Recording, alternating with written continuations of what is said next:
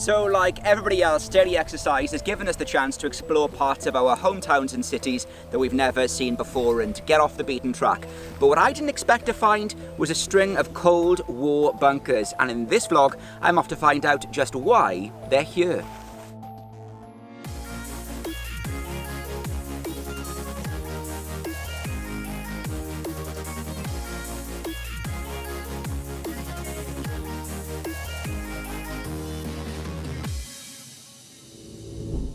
Now, they've been around us for years and years, and chances are there isn't one far from you, but I, like loads of other people, had no idea this once secret underground nuclear monitoring post existed almost in plain sight.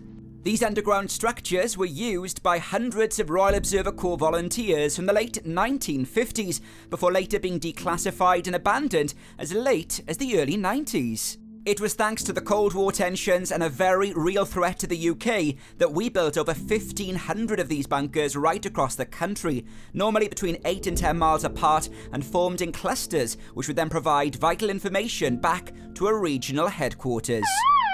Attack warning red. Attack warning red. Attack warning red. That threat was made even more realistic in the 1984 apocalyptic war drama called Threads, which gave a dramatic account of a nuclear war and its effects on the city of Sheffield.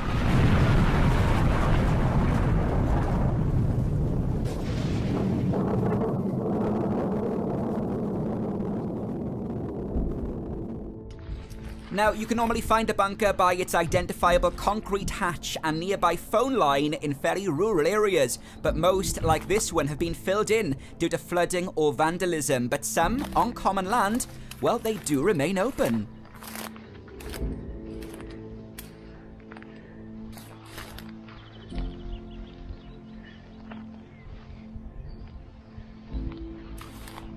Now, above ground, the 1,500 or so bunkers would have one of those, an air ventilation shaft to give clean, fresh air to the bunker below, a fixed survey meter. Now, this would have held a probe on top to again supply the guys below information on what was happening outside, and just below it, a bomb pressure indicator. Now, it's missing a top, would have had sort of 2 discs held together, and that would have supplied information as to the pressure of the bomb going off above ground.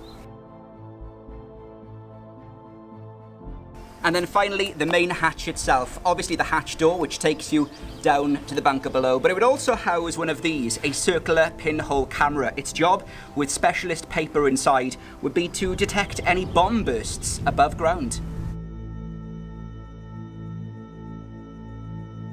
So let's head 16 feet down inside the bunker. And it's a long way down.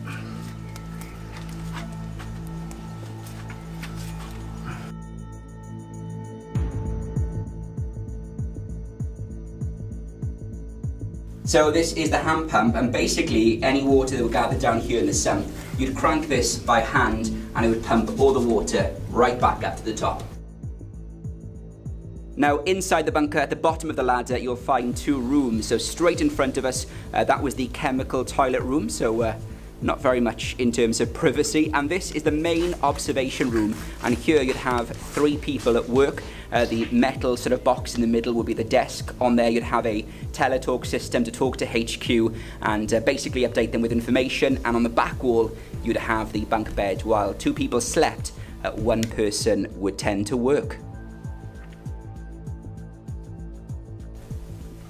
And from what I understand, the power came from a 12-volt battery charged by a generator above ground and then supplying the lighting down inside the bunker.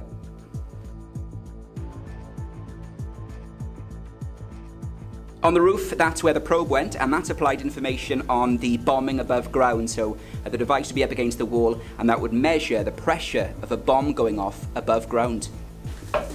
Now, this on the wall is a speaker system, which I believe gave updates from the government when an attack in this area was imminent. And if that happened, then they would have to race up to the top, sound the alarm, and then close the air vent and make sure it was completely shut to avoid any nuclear fallout. Thankfully, the call never came, and in 1991, this bunker, like many others, was shut as technology had moved on and the same tasks could now be carried out by satellite. But it does make you wonder what secretive buildings lie beneath our very feet today.